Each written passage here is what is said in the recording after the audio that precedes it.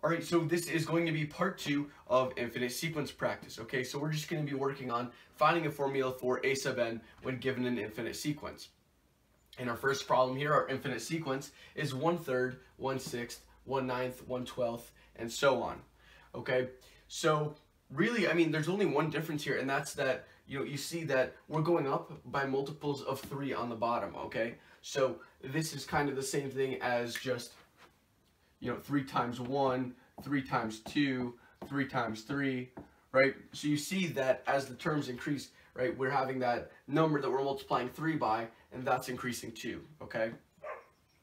So we can actually just write this sequence as a sub n equals 1 over 3n, all right?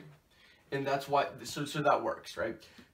For our first term, right, we have 1 over 3 times 1, and that's 1/3. For our second term, we have 1 over 3 times 2, and that's 1/6, right? So it works out. And that's because we've seen that the denominator is going up by multiples of 3, okay? So that's our first problem. What about for this sequence here? We have 3, -1, 1/3, -1/9, and 1/27, okay? So first off, we see that -1, okay, that's on the even terms, that's on 2 and 4. So we know at least that a sub n is going to be a -1 times, not n, because that would be for the odd terms, but we're going to have to do n-1. You can do n+1, whatever you want. Okay? So that's cool.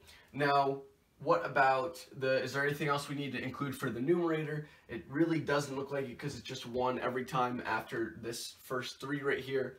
Okay, and on the bottom here, okay, you see a 3. Okay, you see a 3, and that's being squared to get 9, and the 3 would be to the third to get 27. Okay, so at this point, you're kind of thinking, okay, well, I need this 3 to be to a power. Okay, but what power is it supposed to be? Because this isn't the first term. Okay, this is the third term, and that's just where we're getting a 3. Well, what we have to do here is, well, we can just adjust it by putting an n here and then adding or subtracting something. So, for instance, this is the third term, as I said, and we're getting 3 to the first power in the denominator. So that means that we can just do n-2 to get 3 minus 2, and that will give us 1, which will give us a 3 in the denominator. Okay? You can also see that this will work for this -1 and the 3, because let's say this first term, okay, we'll get a 3 to the -1 because we'll have a 3 to the 1 minus 2. That's going to give us 3 to the -1 in the denominator, to the 1 minus 2. Okay, I'll just write that out, I guess. And we'll get a -1 to the 1 minus 1. So we're going to get a 1 over 3 to the -1, which is equal to 3. Now, we're not going to be done yet here because we can actually simplify this by making a 3 to the n-1 here, and then we can combine that with the -1 that's on the top, and that's also to the n-1 power. What I mean by that is we can split this up.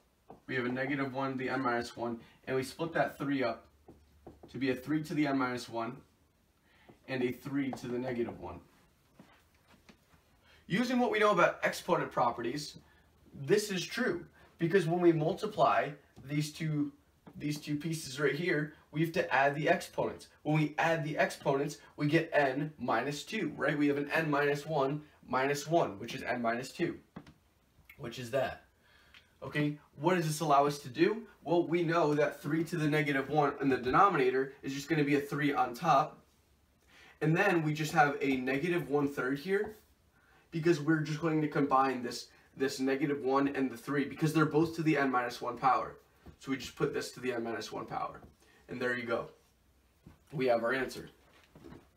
Okay? So using those exponent properties, it may be a little bit tricky. It may be hard to see at times, but just know that, that will show up, and that's going to be something that you're going to need to do to simplify your answer from something like this to something a little nicer looking like that. Okay?